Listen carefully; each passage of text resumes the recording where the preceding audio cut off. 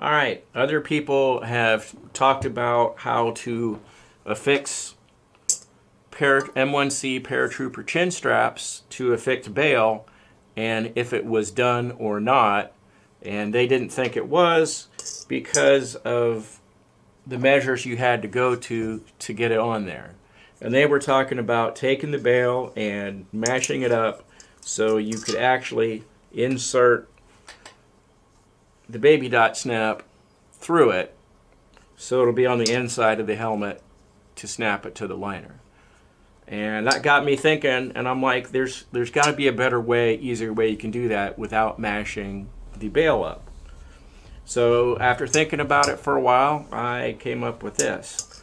You start out with your chin strap and take the last about 3 inches or so, fold it back over and make a loop. Alright, then you want to fold, about an inch, inch and a quarter, like they have stitched on the sweat bands normally, back over into itself like that, just to get the fold going.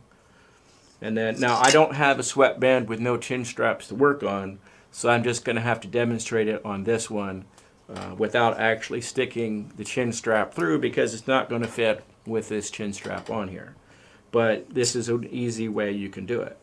So you take the looped over parts like you've just done, and you take this loop because you want the baby dot snap facing the outside of the helmet so you can snap it to the liner once you got it in there. And you take this and you slide this through the Bale, fold it over like that. And then you just do your bar tack and bar tack it on there like that. Voila!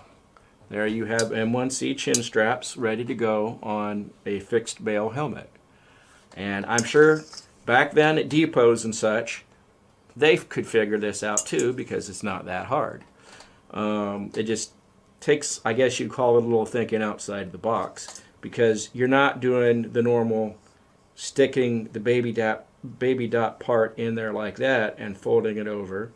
You're coming at it from the other way. Now the difference this will be, instead of the cloth being double overed and stitched towards the inside of the helmet, it'll be folded over and stitched towards the outside of the helmet.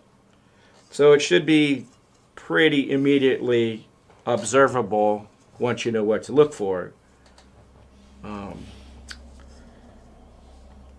Yeah, but other than that, that is a quick little way of doing that.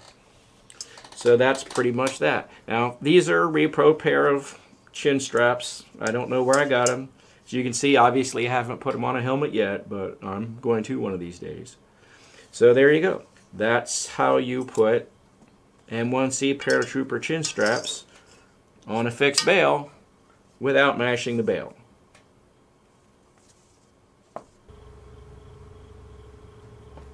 Oh, and before I forget, if you like the video, leave a like, comment, share, and subscribe. Bye.